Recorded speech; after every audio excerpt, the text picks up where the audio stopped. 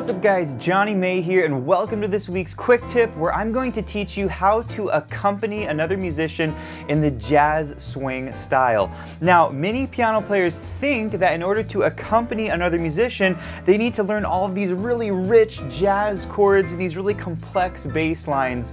But the truth is that you can actually accompany another musician in a really cool way by only playing 2 notes in the right hand. I call these guide tones. And then you want to use a stock bass line in the left hand. These are both very simple concepts and you're going to learn both of these concepts today on the tune Fly Me to the Moon. So let's go ahead and dive in. Alright, so the first step is you want to make sure you can play the root position chords for Fly Me to the Moon. So go ahead and play this with me. First chord is an A minor 7, A, C, E, and G. Second chord is a D minor 7, D, F, A, and C.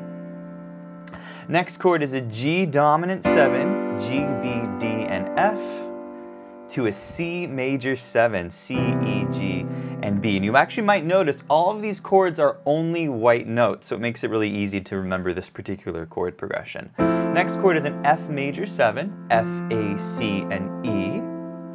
Then we go to this really cool chord called a B minor 7 with a flat 5. It's B, D, F, and A. Okay? All these chords are built in thirds, so they should be pretty easy to remember. E7 is our next chord, E, G sharp, B, and D. And then we finally end on an A minor 7 chord, A, C, E, and G. Okay? These are the first 8 chords in the tune Fly Me to the Moon, and it's really important that you memorize these chords and you can play them in root position. These are called 7th chords, and this is really important to play jazz. You really got to know your 7th chords. If you don't know your 7th chords, you can study them over at Piano with Jonny. We've got some deep dive courses on that, but I do want to move you on to the next topic, which is guide tones, okay? And this is really where it starts to sound magical in your accompaniment, is you can take these chords and instead of jumping to each chord, which we just did, you can play them like this.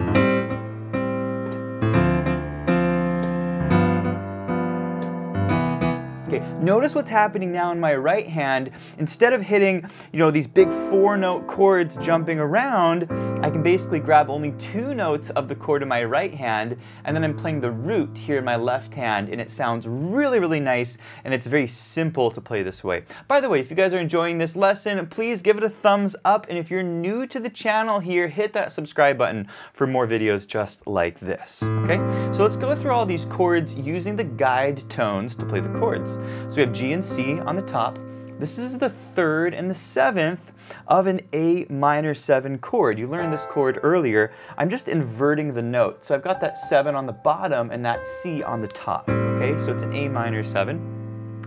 Now check this out. This is an amazing little trick. My next chord, D minor 7, I'm going to grab my root there and all I do is drop the bottom note to an F. Okay, really, really cool. Okay, so that's my D minor 7. G7, I'm going to grab that G root on the bottom, and this time I'm going to drop the top note down a half step, and I'm there. Okay, isn't that a cool trick? And we continue this pattern. C major 7, I'm going to drop that bottom note F down to E, and I'm on my C major 7 chord. Okay, next chord, F major 7, we're going to drop that top note B down to an A, and we're going to put that F in the root. Sounds really nice. Next chord, B minor 7, flat 5, we're going to drop the bottom note down to a D. And then E7, our next chord, we're going to drop that top note down to the G sharp with that E on the bottom. And then finally, we're going to drop both notes this time in our right hand to land on our final chord, which is A minor 7. Okay, so what we just did is we played 2 notes from each chord, but we learned this really simple trick where you can connect all of your guide tones by simply moving the bottom note down and then the top note down between each chord. This is a really cool trick that you can use on any song that uses this chord progression, which we call a cycle of fifths chord progression. So by the way, if you want to do a deep dive here on guide tones, we have some courses on this topic where you can learn all your guide tones for all your keys. But I do want to play this with the backing track. This lesson does come with a backing track, and let's go ahead and play these guide tones with that bass note. Here we go. Here we go. D minor, G7, C major 7, F major 7, Doing a great job. B minor 7, E, and back to A, okay? Doesn't that sound awesome? I love the sound of guide tones, and they're so simple. Now, I do want to mention this backing track is downloadable at pianowithjonny.com, as well as the sheet music you're seeing here in the top left of the screen is downloadable and printable. And you can change the key with our smart sheet music with one button. You can practice it in all 12 keys. So I'll put a link to all of that below. But I do want to move you on and talk about accompanying, because once you have your guide tones and you've got those simple bass notes, then you want to come up with an accompaniment. Now, the first accompaniment I call a stock beginner accompaniment. If you're a beginner player, this is the one you want. If you're more on the intermediate side, you might want to skip ahead to the other two accompaniments. But if you're new to jazz, this is the way that I recommend that you accompany another musician, and it's so simple, okay? Check it out. Basically, I can take each chord and I can do what's called a 4 on the floor, where I hit the bass note 4 times. 1, 2, 3, 4, 1, 2, 3, 4, 1, 2, 3, 4, 1, 2, okay? And it actually gives a little bit of movement to the chord progression, right? We continue on F, 1, 2, 3, 4, 1, 2, 3, 4, E, 2, 3, 4, okay? Now you can have some fun with that right hand. You can pop the chord.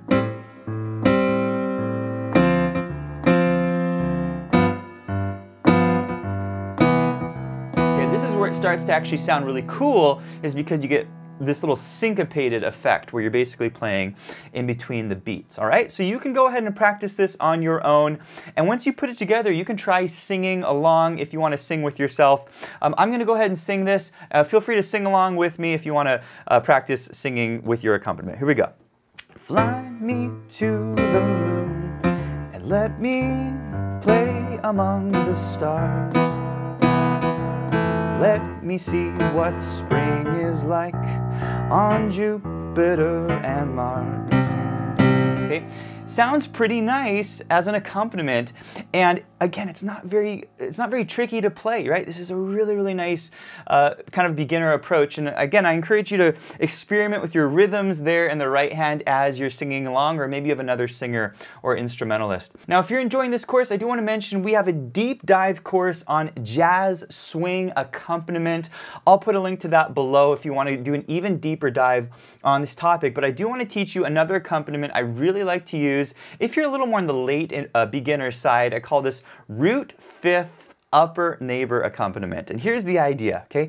When I'm connecting my chords, if I want to connect that A minor 7 to my D, I can do this little trick where I go A, and then I go up a fifth from A, which is my E, and then I come down chromatically into my target note, which is D, okay?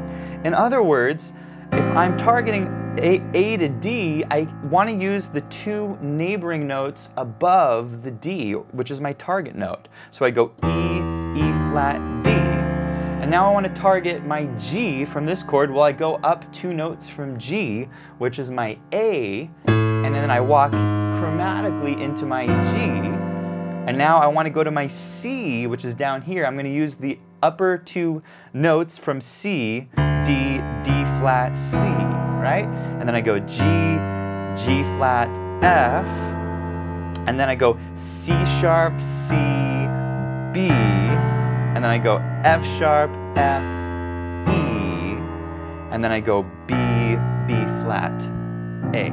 Okay? So we're using what are called upper neighbors. This is very important if you want to create bass lines, and it's a very fun, it's a kind of exciting sound. It makes the left hand bass more interesting. Okay? So you want to speed this up. When you get it to tempo, it should sound about here. 1, 2, 3, 4, 1, 2, 3, 4, 1, 2, 3, 4, 1, 2, 3, 4, 1, 2, and 3, 4, 1, 2, and 3, 4, 1, 2, and 3, 4. And again, feel free to pop that right hand whenever you feel like it. This is something you can do as an improviser. And then let's go ahead and try singing this together. Here we go. Fly me to the moon and let me play among the stars. Let me see what spring is like on Jupiter and Mars. All right, so as you can see, it's starting to sound a little bit more interesting. And before I teach you the final approach, I call this the intermediate approach, I also want to mention we have a really great course on Fly Me to the Moon. If you enjoy this tune, you can do a deep dive on how to arrange the lead sheet, come up with a beautiful jazz swing arrangement, and also how to solo over this chord progression. All right, final technique here is our intermediate technique, and this is that walking bass technique you heard at the beginning of the video.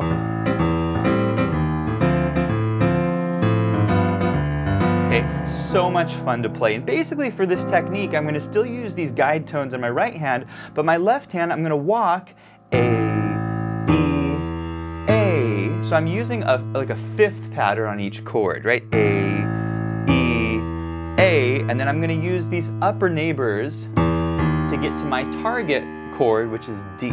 Okay, I'll do it once more. A, E, A. These are fifths, and then I use those two upper neighbors to get to D, and then I'm going to use the same technique. Okay, I'm going to go up a fifth from D, which is A, D, and then I'm going to use my two upper neighbors to get to my G, go down a fifth, and then the two upper neighbors to C, up a fifth, two upper neighbors to F, okay, two upper neighbors to B, and then upper neighbors to E, and then upper neighbors to A, okay? And this sounds really cool when you add the right hand to it. Here's how it sounds at tempo.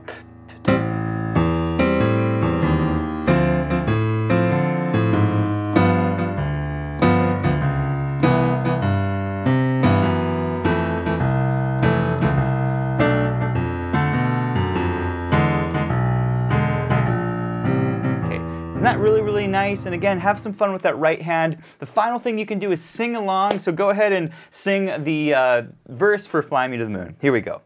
Fly me to the moon and let me play among the stars. Let me see what spring is like on Jupiter and Mars. In other words, and of course you can use these techniques to continue this tune. So how do you learn the chords and the bass for the rest of Fly Me to the Moon? Well, you can learn them in our course, Fly Me to the Moon, but I think the better way of doing this is to pull open a lead sheet. You can find this in a fake book, and then learn how to play your guide tones so that when you see a chord, you can easily and quickly go, okay, here are the guide tones for that chord, and then learn walking bass line techniques. And I will recommend a couple courses to you, which is our guide tones course and our walking bass lines course. I'll put a link to both of those below. All right, thanks for watching this week's quick tip, and if you enjoyed this lesson, I want to encourage you to check out pianowithjonny.com. We have over 700 step-by-step lessons in jazz swing, cocktail jazz, Latin jazz, theory, technique, improvisation. It is the full learning platform for all playing levels. Also be sure to check out the Piano with Jonny membership. This gives you unlimited access to our entire course library, plus you get to be part of all of our live monthly events, including our live Q&As where you can ask me your practice questions, our live monthly workshop lessons, our student assessments where you can send me a video and I'll give you personalized feedback on your playing. We do weekly challenges for our students, and we have a ton of fun. So go check out Piano with Jonny, and I'll see you in the next one.